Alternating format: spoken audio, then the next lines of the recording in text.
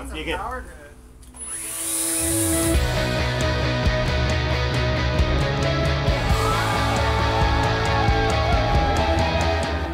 My name is John Florence, and I'm from the North Shore of Oahu. Yeah, I think growing up here on the North Shore has definitely shaped me the way I am today, and I guess having interest in a lot of different things, especially based around the ocean. It's just like the epicenter of surfing for 3 months a year, and as a little kid in the water and during the winter time, it's like you see Kelly Slater and you see Andy Irons and you see these guys while you're growing up and becoming a surfer. And when you're growing up in that, it's just, I learned so much. And you know, it's funny, you're sitting in your class and you're like trying to listen in, and you could hear the announcers or the pipe masters calling out scores, and you're like, oh my gosh, I want school to end, I want school to end.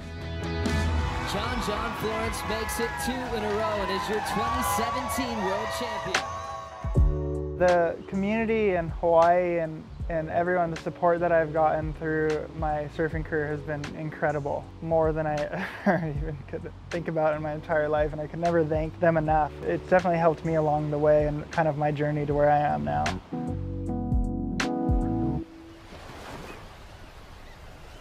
It's such a hard thing, I think, and it was so much harder than the world titles. Getting injured over and over and over again and healing and going through that whole process over and over again. It's just, for me, that's been the most difficult part of my career for sure. You know, going on from leading the world title race to tearing my ACL and then getting the surgery and then thinking I'm good, and then the very next year tearing my other ACL and then going through that whole recovery process. And so it's just been a real challenge. And for me, to be here and be competing on the tour again and healthy and happy is, I guess that's my career pinnacle moment, is just being back and surfing again.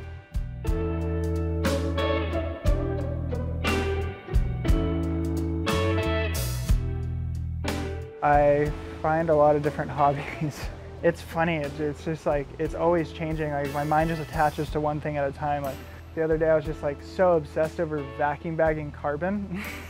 Like so random, but so whether it's like having the bees and learning about that intricate system, or it's the new brand and learning about the way this is, as a business works, and having teamwork and communication and all these different little aspects of it, or sailing is a whole nother one, you know. And I like doing all these things because I can take what I learn in competing and apply it to learning to grow food or learning how to sail, and the pressures that come with those things and the mistakes you make doing those things. And so yeah, I like kind of taking these things and applying it to all these different hobbies.